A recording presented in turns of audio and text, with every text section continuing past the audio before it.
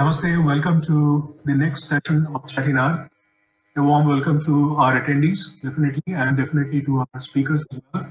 Today's session is sponsored besides Trinidad and Network Gain, Axon by Adre, MV Technologies, and Madras Mindworks.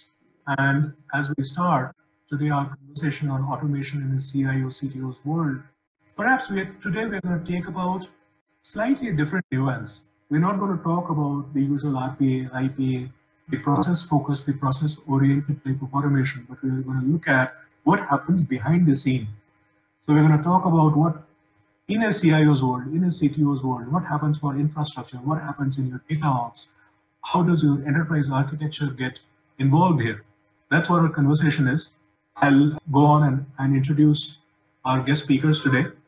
Ajay Meher, he is the Group CIO of Ampersand Group. Ampersand Group is a large conglomerate of different kind of companies in education. Their most famous brand is Wipgure Schools. Thanks, Ajay. Thank you very much, Suhas, and hi everybody.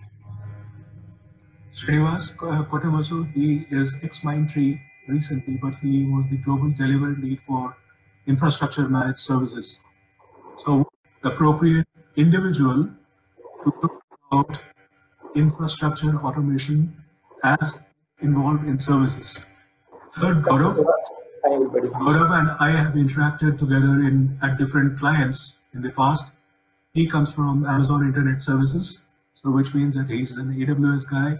He is a principal solutions architect. He's fairly well known in the community. We have interacted earlier around data ops kind of stuff. So that's what I would love to hear from him, and surely you as well. And finally, Shrikant Katuri, he's been a client and a colleague. He's with IQVIA. Shrikant is a CIO and business partner mainly for South Asia. He again is infrastructure, but also is the other CTO part, which means a lot of technology gets developed by him as well. So you would notice that all our guests today, they come from different type of areas very deliberately so that they cover services as given to clients. They also are infrastructure people. They are people who provide a platform. And in case of Ajay, they are the usual place where services would be provided. My name is Suhas Datta. I represent CHATTYNAD. We are a strategy consulting company. Let's start off maybe in the same sequence, maybe with Ajay. And I wanted to have a quick chat about your automation journey. Again, we're not talking about RPA, IPA, but stuff which is not so glamorous, a little behind the scenes. Ajay, in your case, especially because you are catering to education, which means children at one end or whatever other type of students at one end. How does it really work? How has it been different during this COVID time as well? Sure. Thanks, Suhas, and good evening, everybody. So you rightly put the COVID time, and I joined these organizations around 1.5 years back. And after I joined, the pandemic has stuck to almost everybody globally, and all the IT strategy for every organization's taken something disruptly changed. And when I'm talking about disruptly changed, more or less, we all moved to work from home. So all of a sudden, the typical DR, disaster recovery, etc., got kicked in. Coming back to very short over there, that we had a challenge how to automate the classrooms. We have 50,000 plus students all over India, and we had a challenge how to automate all the classrooms to a virtual classes, and which we have to be done in more than 15 days or little more than 15 days. And that's where the infrastructure centric changes comes into the picture. So we immediately did a lot of activities over there where 50,000 students are enabled with respect to having their classes, online classes from wherever they are. And not only the classes, we have to create the learning management systems enabled completely for all the students. So that put quite a big challenges in front of us, because we never thought that that's the way forward for any educational institute.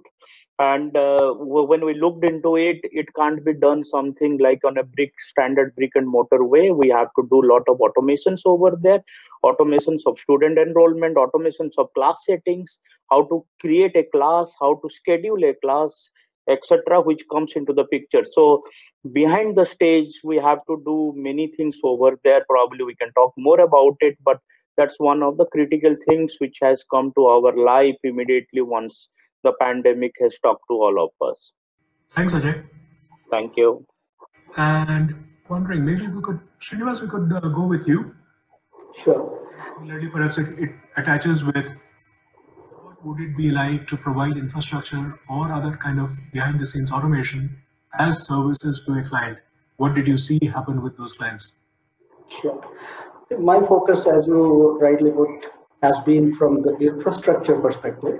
Many of the customers that we started working with 14, 15 years ago mostly have been the traditional physical infrastructure and at best maybe on a VMware kind of virtualized environment, not even a private cloud.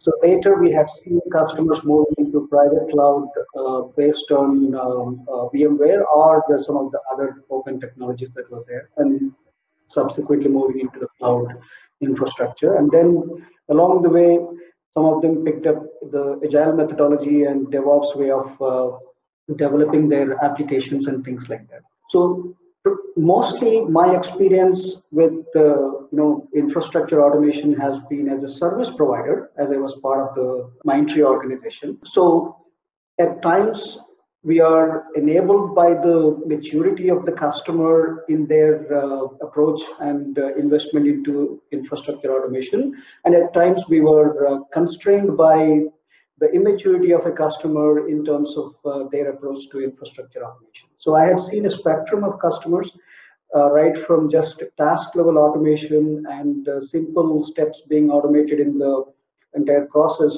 all the way to people who have completely adopted DevOps as a methodology and a strong, fully end-to-end, fully automated CI/CD pipeline, including the infrastructure provisioning, the environment being templatized, tools like Terraform and the CloudFormation, all these kind of things used for making sure that their infrastructure for every stage of the engineering cycle has been standardized and repeatable.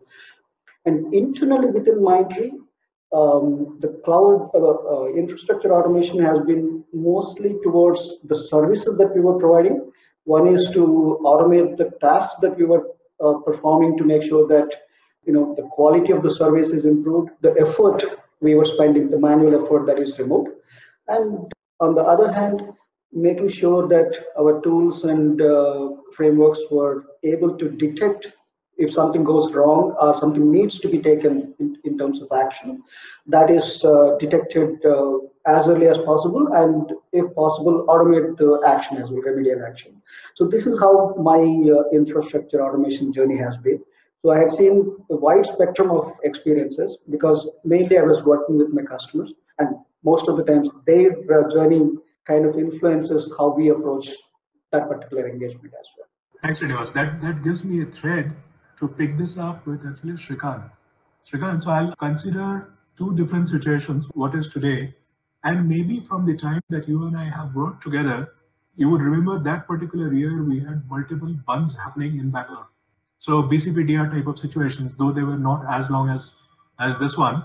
What do you think in terms of your CIO office, in terms of automation, where the differences between about that time versus now? What has changed? What has changed for the positive? And I find this very interesting in a way because IQVIA, for those of you who might not be aware, besides other things, the company runs clinical trials of different kinds of drugs. I think from standpoint, I think you nailed it very well. It's pre-COVID and post-COVID because things that were undiscussable pre-COVID times where you just reinforce your core and you assume that everybody comes to office, starts working, everything is fine, whether it's on-prem, off-prem, everything is fine, everybody's happy. But the minute COVID set in, I think the whole rules of the game have changed. You can have the best of the core in your office, but as long as people are not having the touch and feel of being in office, you can't run any kind of provisioning. In other words, whether it's code provisioning, infrastructure provisioning. So that's when I think there wasn't much effort to actually dust off all the continuity and recovery plans. There was a lot of focus on reinforcing the core, which happened in the initial few weeks of time because we had to scale up some things. But subsequent, one of the big challenges that we addressed in a typical 3 to 4 week time frame is we were amplifying the edge compute. In other words, we were trying to help people work on off-prem container Docker environments, and we have set up that in a very rapid manner. And we are already a hybrid cloud company in all sense. So we had to do that for like 2 to 3 weeks.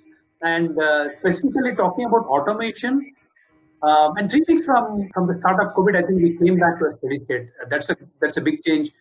So as subsequent to what we have had a few years ago to now, we have come to a steady state. Subsequently, the other challenge was it's more about automation in the true sense. In other words, pre-2017 IEEE definition was different from post-2017 definition of automation, where we talk about intelligent automation, where it is actually applicable, impactful, and then it's making some sense to the business. So that's where I think COVID actually gave us a very good use case on having the rubber on the road. In other words, all your automation theories that you put together, all your resiliency theories that you've put together, to your point, the continuity and recovery plan that you've put together, if you're actually wanting to walk the talk with customers, COVID has actually given a very good template. And I think every enterprise that I talked about or I conversed with has come out of that period with a very good storyline to say, whatever were undiscussable prior to COVID is all now at least got to the table. People are able to converse openly and they're spelling it out that we have had this issue, we have addressed this challenge. So for us, it's more of an intelligent automation, at least in the post-COVID days, and we've started to work on that. Excellent. Thanks, Shrikant. Part of this was reliving memories of yesteryears. Let me take the same roundtable conversation to Gaurav, but let me add something in terms of infrastructure. Let me have you, Gaurav, talk a little bit about infrastructure automation as well. How have you seen it help in today's world? And so I'm asking especially because you are a platform provider. So if you would talk about infrastructure as code, how would it help in a situation like this? Absolutely.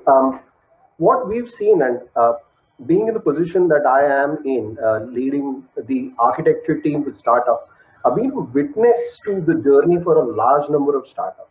Startups anyways are cash strapped, and these times were even more difficult for them.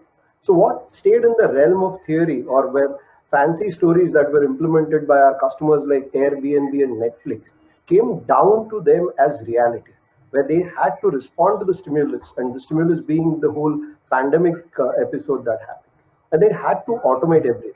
Now, our customers are traditionally created by developers because infrastructure is anyways provided by AWS. So what came into play is that they know how to version control their code and automate the entire cycle of deploying their code. Going forward, they had to realize that even infrastructure is a part of code because the entire thing is virtualized for them.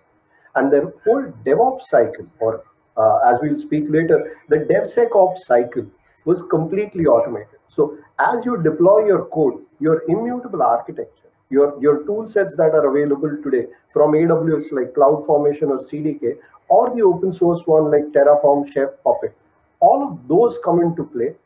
We get hand in hand and create your architectures which are resilient, secure, operational, and respond to the spiky nature of the workloads that the work has been in the recent times. You do not know, or you cannot assume that it follows the patterns that it followed prior to the COVID time.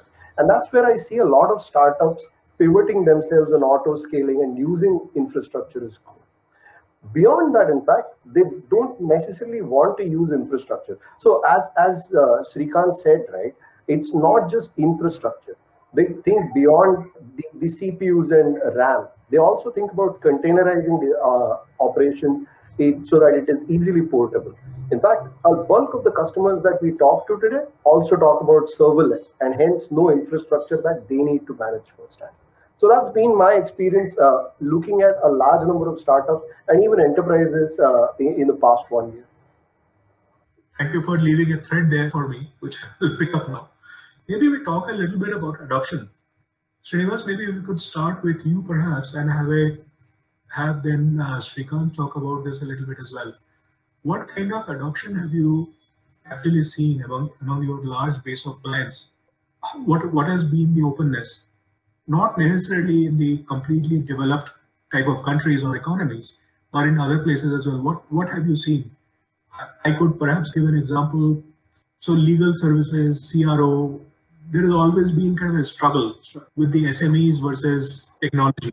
Over there, how far are we going to go and automate? So now if you were to try and automate the behind the scenes type of work on which the rest of the company is resting on, how does it really work? So Srinivas, if you could take a crack from your client base, and if you could take just provide your experience. Question perhaps also is how much adoption do you see between SMEs or acceptance from SMEs and business guys, especially because infrastructure forms the bulwark of what the business runs on. Sure. See, if I can, divide my customer base into, the support that we're providing for engineering teams, where they have a large application base, whether it is modern or the legacy applications that they were developing or maintaining. That's one section. The other section is the production environment that we were supporting, where provisioning the new capacity that is required to take care of the load. And on the other extreme, the digital organizations, where they were mostly the marketing organizations within the enterprises, where they are not burdened with the technology debt or the legacy of the applications that they were dealing with. So they were mostly very, very thin on the application layer, but very, very they need to be nimble on the implementation side. Those are the kind of customers where we have seen most of this adoption of infrastructure as code and been the fastest. So as from my standpoint, I think the whole ecosystem has now become more flexible. To answer your question very specifically, whatever was undiscussable pre-COVID, it's all being discussed now. Now, the 2-3 examples I want to give you. If you look at the overall, at least from a CRO standpoint, the amount of adoption of EDC platforms, whether we talk about Rave or Inform or any cloud-based platform, if you look at industry trends also, it is like there's a massive surge, which means that there could have been a possibility, but never explored for different reasons, and one of the myth perhaps could be that, hey, there is a concern if you put it on cloud or things like that. Not in the true sense, but there could be some concern, some reservation. But now that's all changed. Even at least I have been speaking to some of the healthcare fraternity, and I found that especially these guys in this part of the world who kind of work with local or regional companies, they have all come out in the open, adapting the new platforms, whether it is platform as service, infrastructure as service, or for that matter, coding as a service. Because obviously dependency is so high and timelines have shrunk. Pre-COVID, the timelines were very different. Post-COVID, it's all like, you need to get it realized and into production quickly. So this whole CI/CD pipeline and all of that also has been redefined, to be honest. And I've seen people talking about simulators to just test some code on the fly, looking for some cloud management tool, where they can just manage, because if you're on a cloud where you have A, B, C commercial vendors, and you are in a situation where nobody's coming to office, or we don't have so many resources to work on that kind of multi-cloud platform. So you need people who can really manage all of this, orchestrate this, right, and at speed. So that's when I think most of the customers have opened up, and if you look at the EDC surge, it's phenomenal. I think it's like close to 20-25% in the last 2 quarters, the amount of adoption that has happened. So it's changing It is going to change, it's bound to change, and I would think that come 2021, end of 2021, because this is the phase where slowly things are coming back to normalcy, but it's never going to be the normal that we assumed about. It's all going to be out in the wild, hybrid collaboration, hybrid compute, hybrid code platforms being developed, more of GitLab, more of GitHubs, those kind of things. It's all about crowdsourcing things rather than saying, I will do this, and if I need something, I go to A, B, C, D. No, it's all changed. At least that's my. I know it sounds wild, but it's all happening as I speak. It does not actually. And me being a digital transformation or a strat consultant, I've seen this happen earlier so many times. And again, the time that you and I used to work together, we have seen this together. I've seen it later so many times as well. One of the refrains that I used to get, so I'm teeing up a question for the customer, I'm teeing up a question for Ajay. So I've seen it so many times that when we talk about automation, everybody starts, especially from business, they start talking about, okay, so what is that cost going to be? The product companies unfortunately come back and say, all right, so many bots, so much amount of work, etc., and so that means blah amount of cost. So my conversation is, it is that amount of cost for sure, but there also is a cost in terms of when there's a break fix needed to happen. What happens then?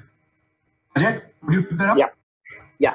So let me talk about what Srini was talking about, the digital business. And if you have certain digital businesses which is direct to the consumers, then the question is all about the continuity or agility of the services which is expected to be always available.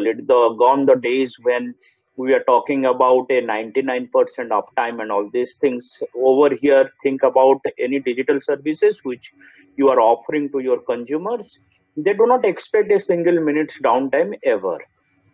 And if that's the crux of your business, then the automations is paramount. The automations and the availability of that particular applications is completely critical over here. And if that's the case, what are the things which you are doing to make sure that the point which can go bad, and how quickly you are getting alerted, how quickly you are taking certain level of troubleshooting, how quickly your fault redundant solutions is taking over, is all the critical aspects. I'm not talking about DevOps and all these things over here. I'm making it very laymanish. Everything which needs to be up and running. I'll probably give you an example of my previous organizations. When I was working with Sony prior to this organizations, I had managing a product called Sony Live, which is a OTT product, and Sony Live used to have cricket as one of the offering over there, and we used to have 5 to 8 million of concurrency over there. And it's a if you look into a T20 matches, which is a 3 hours durations, and each and every minutes makes lot of sense with respect to the advertisement revenue and the subscriptions revenue.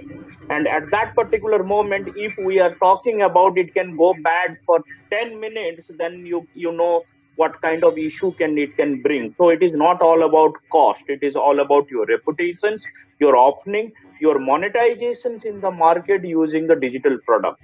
And that's the reason each and every layer of your product, you need to be thinking about redundancy with respect to each and every layer. All your building blocks, how is it working? Is all your APIs are running? If it is not running, how quickly you are being alerted? And that is the reason you may have lot of many products which needs to get integrated in your applications. It may be your applications management, if your API management, your standard infrastructure, how quickly, if we are running on AWS instances, how quickly it is scaling up, how quickly you are hitting it off each and every instances, etc., is coming into the picture. So it is again very extremely dependent on the type of the businesses you are.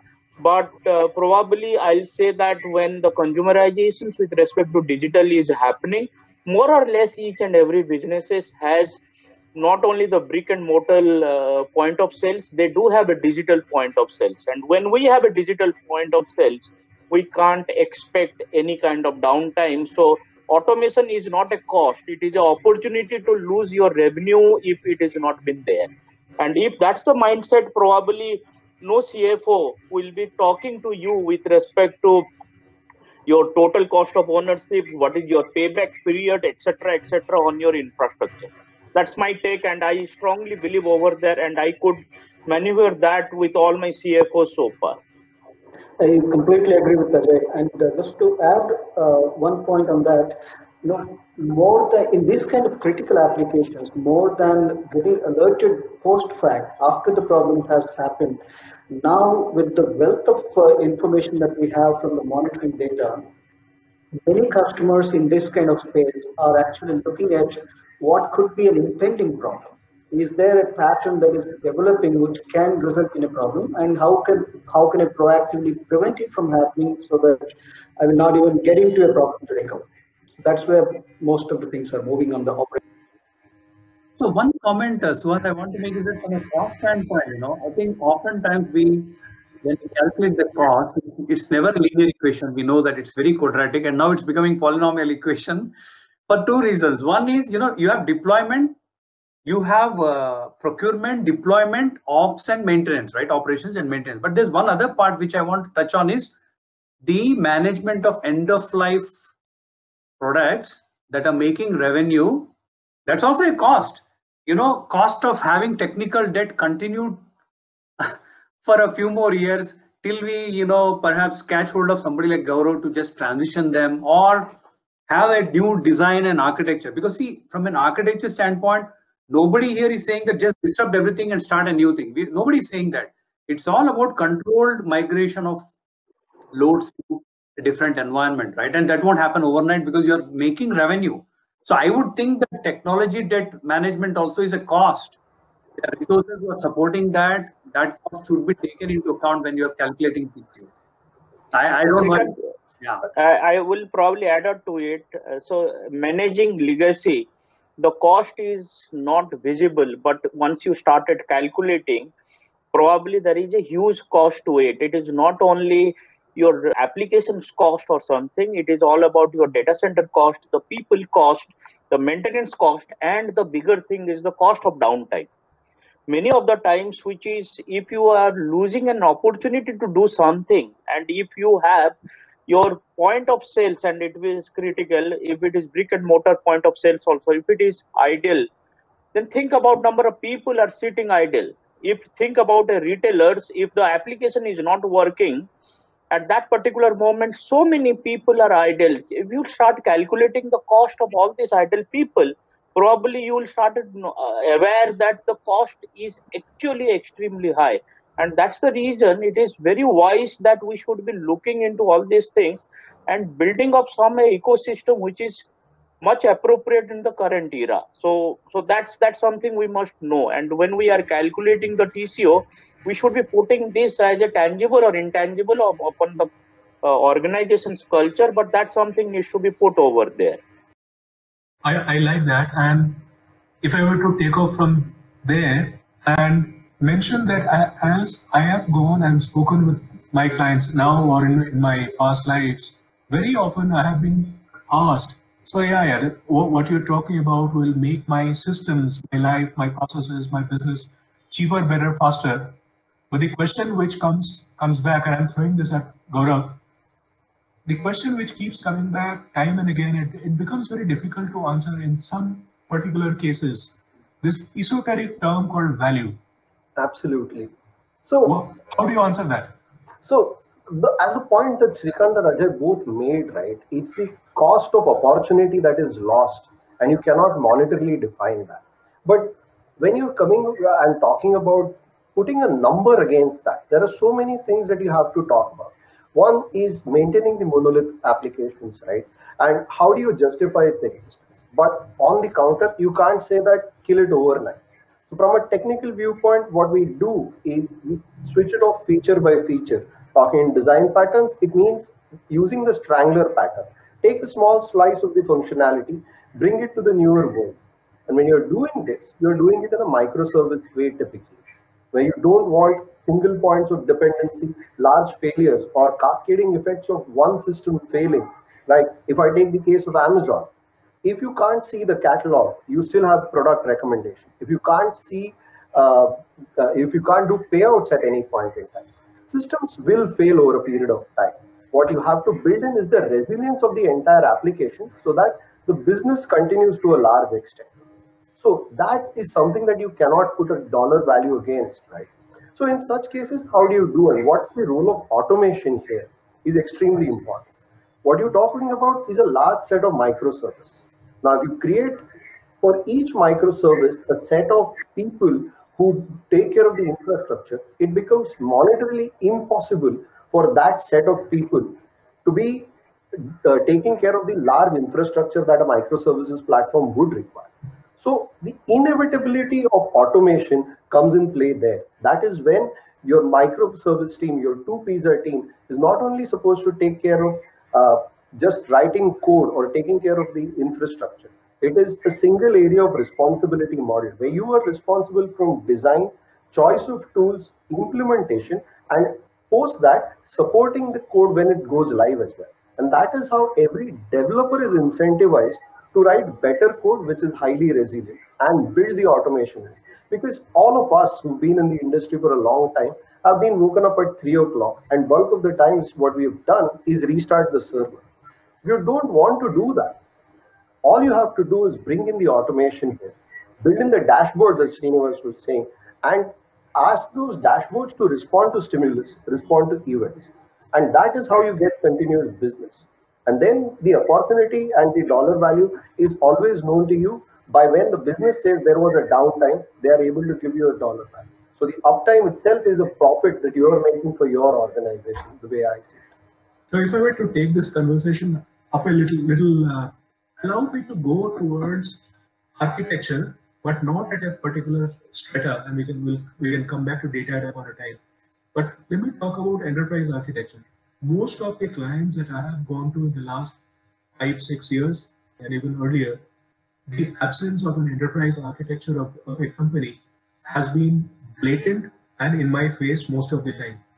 It's a different thing that most people unfortunately don't seem to understand what it is.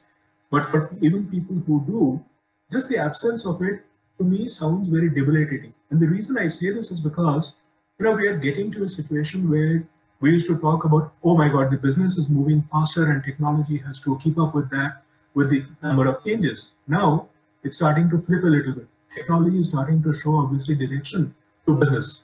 Now, if that were to happen, how can my enterprise architecture not change fast enough for the technology to fold in? And similarly, then the business capabilities, which are part of your first level of enterprise architecture, how can that not start evolving together, right? So my conversation is about, it's not about business or technology leading one another, but it's about how does it sort of fit in? How does it fit in as like gears? Can you want to take that?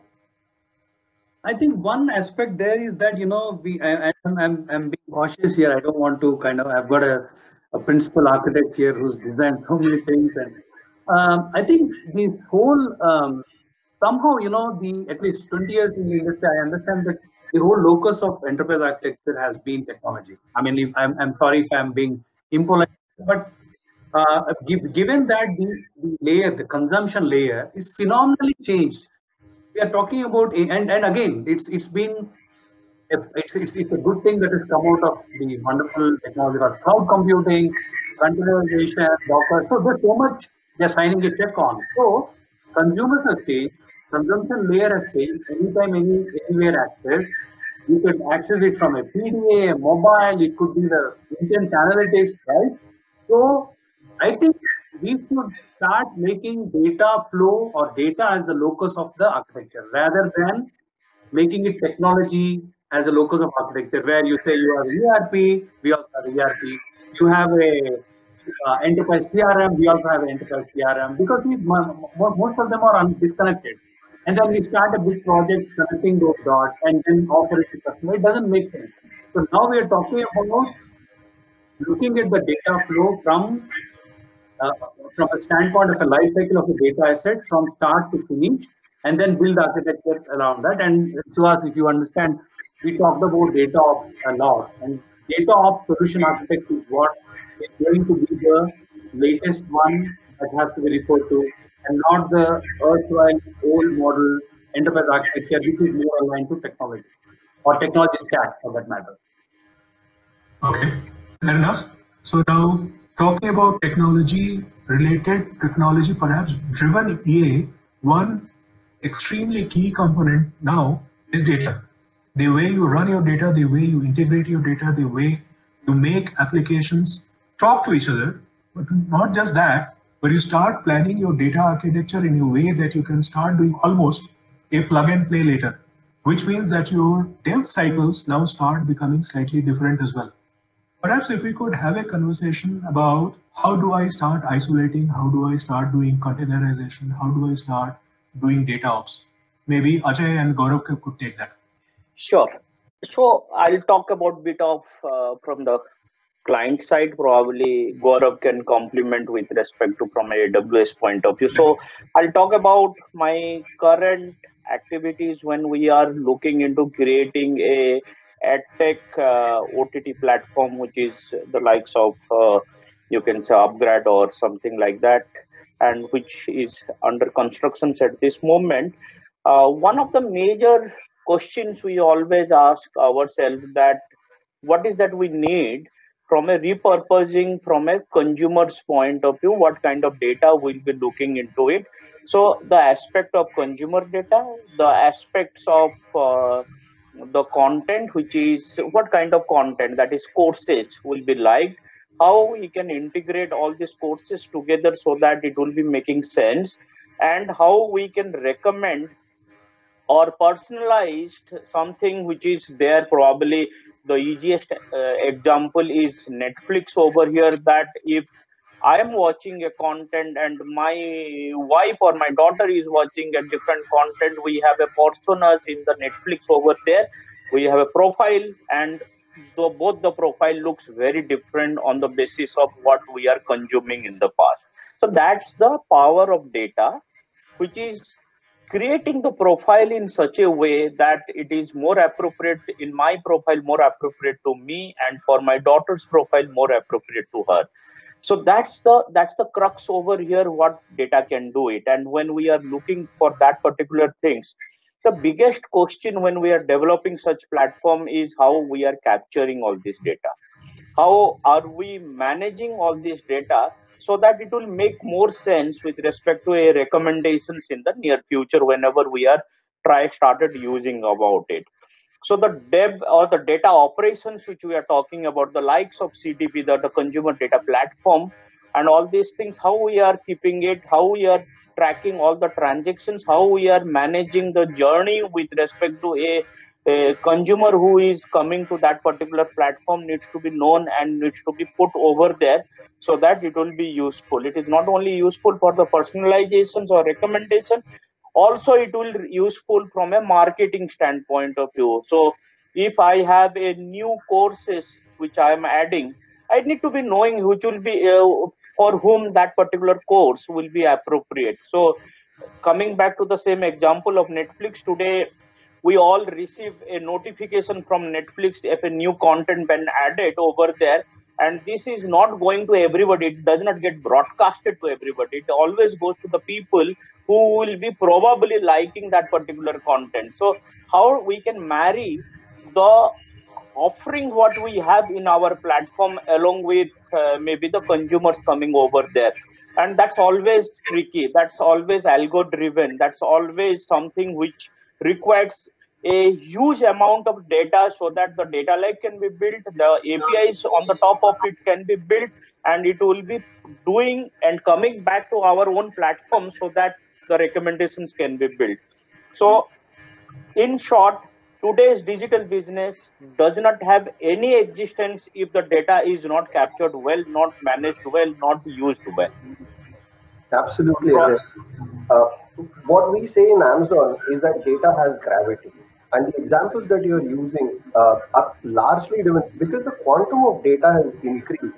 We are using machine learning. So, what you're talking about in Netflix is machine learning models like factorization engines, which actually look at your persona, your previous watching history, and then give you recommendations based on that.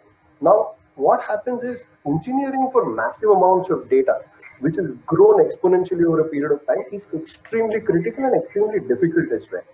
However, things have changed. The cost of storage, which we had in the previous years, has gone drastically down. The modus of storing data, what we had previously was relational database. Now we've got so many more options of storing data and making sense out of it. So what we generally recommend customers to do is that you don't just have to look at structured data which comes to you through forms and click of the buttons, but you also look at the clickstream data, the data that is not generally looked at by you. Your What's the customer using as a browser is probably in your Nginx server or Apache HTTP server. Marry that data and create a whole data lake, which is an unopinionated, probably contradictory set of data itself. And this is where a set of tools, if you're into open source, using tools like Apache NiFi to consolidate data in a cheap object store, which is redundant, will be the starting point. The other factor, and since it has to be automated because the quantum of data here is so large that no human can possibly look at. We've gone beyond the time where we had structured data and just data warehouses. Now we talk about polyglot storage, which means if the same data can actually be repeated across various types of systems, where when you want to do a text-based search, you can use services like Elasticsearch. When you want to do analytics or machine learning, you can use tools like that and use Hadoop-like platforms to do it at scale. And the third part, and which is where a set of tools like Apache Spark or Flink have come into play. So all of these need to be chained and automated. The other part that is important to it is the event-based programming. It is not batch mode programming. You're not going to do things at the end of the day as a batch. As and when the data is generated, the currency of the data itself becomes important, especially in financial domain like fraud analytics. You can't have a person being in a shop, say somewhere in Andheri at one point in time, and at the same time being in a physical store somewhere in Croatia. So fraud analytics, real-time pipelines, exactly have to be automated. And that's what I've seen as a pattern, especially in financial industry, in terms of data analysis and using data to leverage their business. And the whole part of it is driven through tools and automation. So while you talk about that, Gaurav, today we're talking about APIs like never before. We're talking about essentially data integration, data ops, and we're talking about the actual presence of an enterprise architecture. While we talk about this, at a microcosmic level, we also are talking about applications being isolated in their own. And for them not to, taking a Windows parlance, not to have everything stuck around, flowing around through the registry. Right? So which means that each of those applications starts becoming independent, in some cases containerized, in some cases serverless, etc., etc. Would you take that, talk a little bit about dev and throw it back to Srikant? No, I think let Srikant start on that. It's a good point, but I could go on and on for hours on that. So let us have the business perspective first, if I may, Yes, and right. then give the tech angle. Sure. So on that, I think from a towards if you're pointing in the direction where you talk about a solution architecture that is data driven, I think if you look at it, the kind of tools that Gaurav has actually pointed out are all in the cloud, or they are all either coming from traditional off-the-shelf company or somewhere in the open source, right? So whether you talk about analytics platform or whether you talk about big data analytics or anything of that sort, or such as Triton, Elasticsearch, and all of that, and it's changing by the second, right? So I would think that I think one of the fundamentals of addressing this kind of new requirements is to have a data platform. Conceptually, it is like you have a data workbench, which with layers of these applications in the downward trend of the taxonomy, and then some kind of a governance structure around that, because it's no more inside your enterprise, right? So managing such a large set of containerization environment, Docker environment at scale, most importantly at scale, is going to be a nightmare unless and until you have a proper orchestration layer which contains the data workbench, and then a consumption layer where anybody anywhere can access what is required by them. most importantly, what is required by them. It's not like you're doing everything to everyone. A sales guy, typically, if you look at an example like a Salesforce kind of a CRM, if you have got a particular role-based access where you only need certain elements of the application, just give that. You don't need to churn the ocean for making something different for that particular user. So in my view, I think the future is all about persona-based application access, persona-based compute, persona-based analytics dashboard, and to our colleague's point, persona-based churning of data. That's how the future is looking like. It's no more enterprise-wide search, enterprise-wide data lake, enterprise-wide tool. It's no more that way.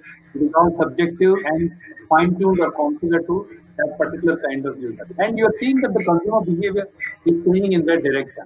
A typical consumer of Netflix, you're seeing that it's very persona-based. In the same way, I think even in the enterprise side, what is required for a solution architect is different from what is required by a typical developer or a software analyst or a business analyst. So that's changing as I speak. The way in which architecture is being designed. No, absolutely, Srikant. That's why I requested you to speak first. And the personas are extremely important. So who's the consumer of your data?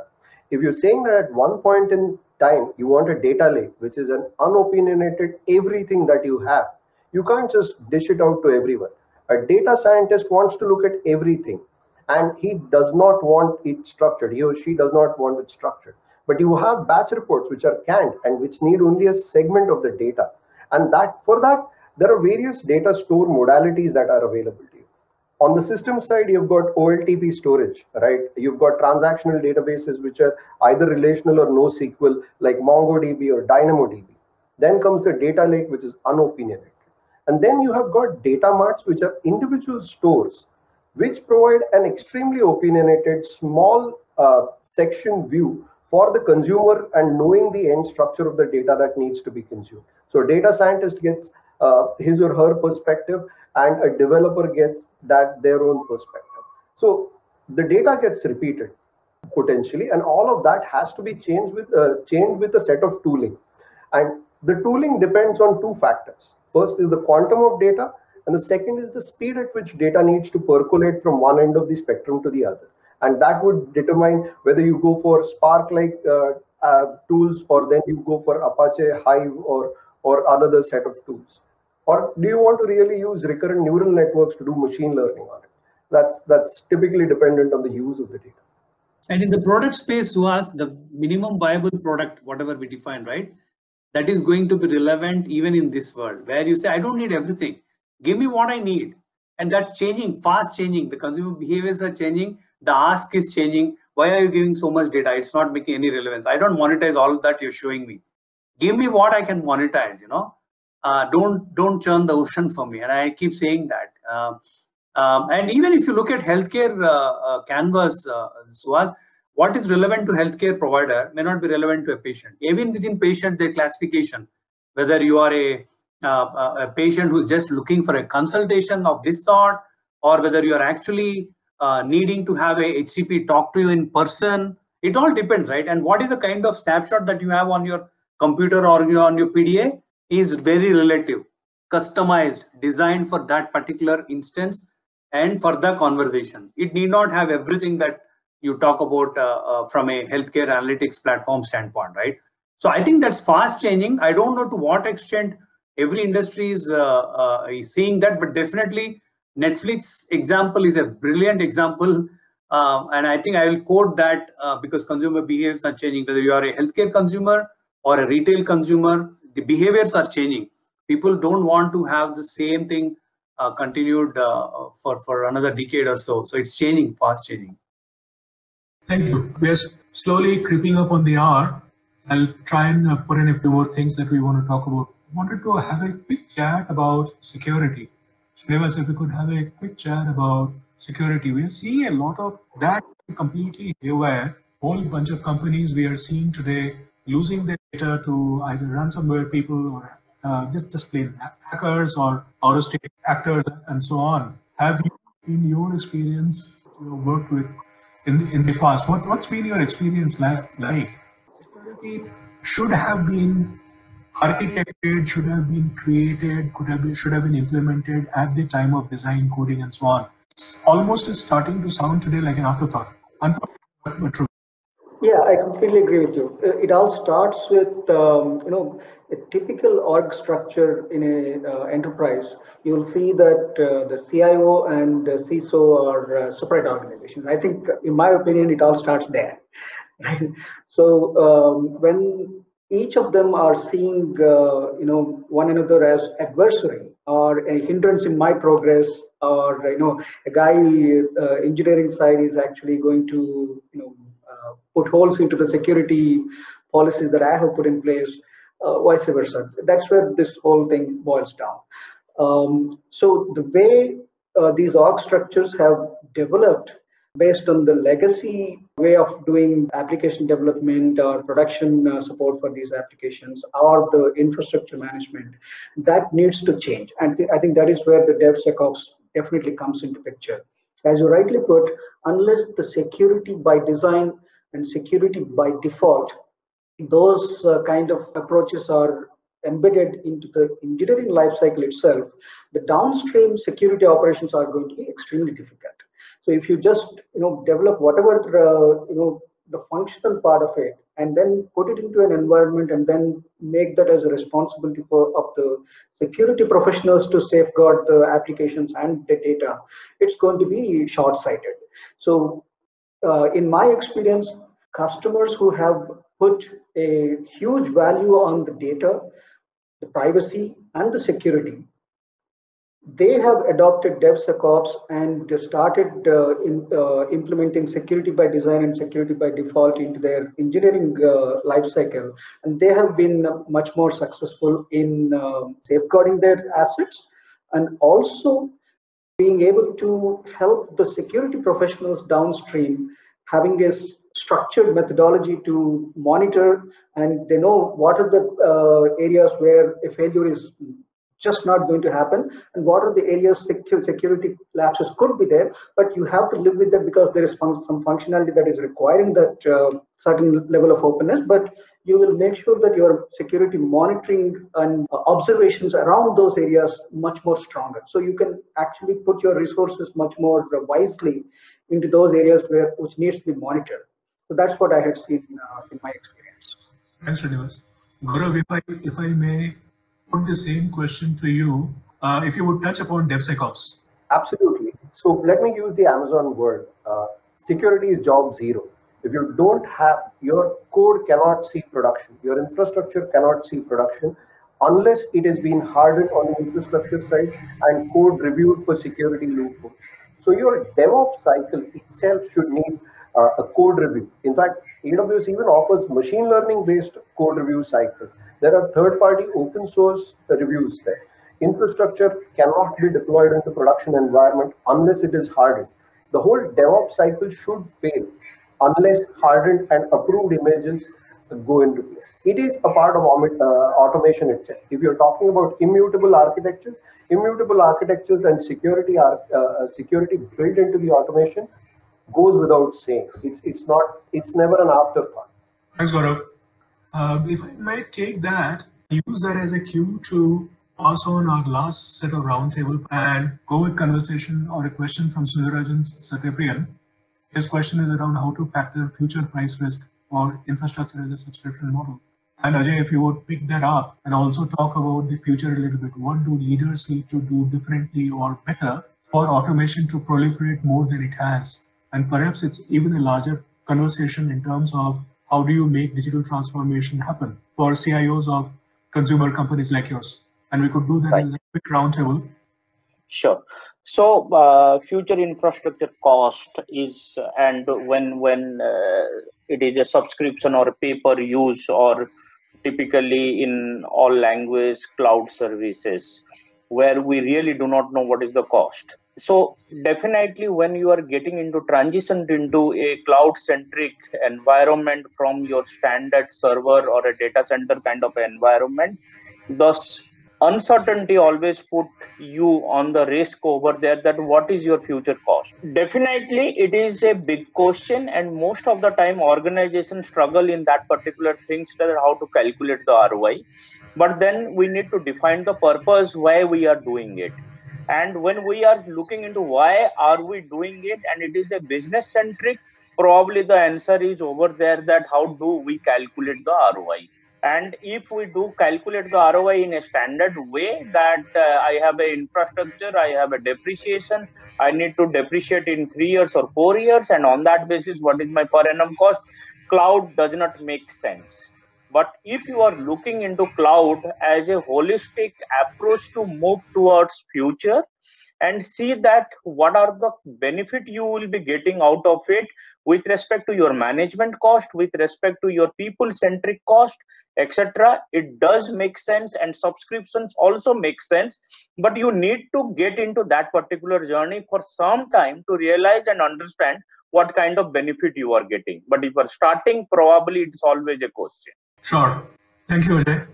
Srinivas, how do you see this from the CIOs that you interact and have interacted with? CIOs, CTOs, both of us.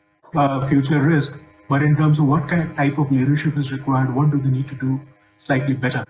Yeah, I think what my experience has been that, if you just, the top leadership says that, hey, we need to work on automation, and as far as possible, we need to be an automated enterprise. That alone is not going to be sufficient. Just rhetoric and extortion of we need to automate kind of thing doesn't work well. So, in my opinion, an organization should have a clear vision of how they want to leverage the automation or the technologies that are enabling automation in enterprises. We need to have the vision and a prescribed, well-defined, well-thought-out goals should be put down, and there should be a regular review mechanism around those goals in terms of how are we performing those against those goals. That needs to be the leadership focus that should be there in a rigorous way. Once that is in place, the downstream organizational units will pick up the automation in their own units in a more constructive way, which can be put together towards meeting those goals. That is when you will see that unnecessary focus and unnecessary distractions will not be there, and you will actually put your automation dollars where your goals are actually going to be achieved. So that structure is what I have seen it working. Because otherwise the technologies are proliferating, the tools are proliferating. Somebody, one fine morning gets a bright idea and starts automating, that may not actually lead to any real outcome, and it may not last longer. So unless you have structure and boundaries, guide rails around it, it can just go out of hand. So, but once you have this goal set, it can do wonders. Thanks, Srinivas. Srikant, that sounds to me sort of like a very large organizational change management issue, but within a framework. So for me, I think once you have, because like Srini pointed out, you can have the best of the anecdotal mission statements. For me, I think once the mission statement is given, even with a specific roadmap, I strongly feel that we should look for small scale successes, adopting stuff that is already available, such as microservices. Do not churn the ocean, because automation does not mean that you move away from a ambassador car into a Mercedes Benz. The journey is pretty long. So look for small successes and slowly collate them into big successes, and tell the story in a way that it makes sense to business. Because at the end of the day, it's all value, right? Your value proposition is that I'll give you a minimum value product in 3 months from now. You do Scrum calls, have all the agile DevOps teams together, show small successes. I'm damn sure the leadership would be happy with whatever is being done, because everybody is looking for progress. They don't want you to just give some mission statements and leave it at that. And Srini's point is right.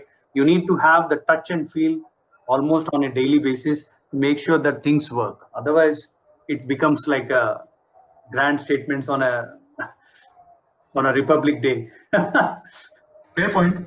But if I might take that and ask you, how do you see this? Because Amazon obviously sells a platform and whatever the other tools which come with it.